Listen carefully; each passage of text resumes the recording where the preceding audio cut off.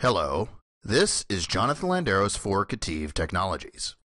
In this week's video, I'm going to show how a drawing sheet can be copied out of one drawing and pasted into a completely different, brand new drawing. So let's go ahead and get started.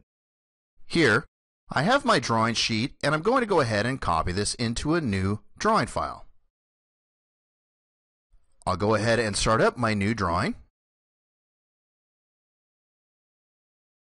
and cascade the windows so they're stacked on top of each other. Now I activate the source drawing, move my cursor to the browser, right-click on the sheet I want, and choose the copy option.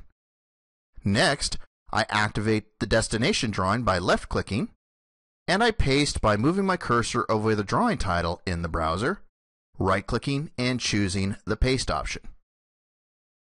Just as simple as that, the drawing sheet from the source will be copied into the destination, and I'm ready to go. That's it for this quick tip, and we'll see you in next week's video. Thank you very much.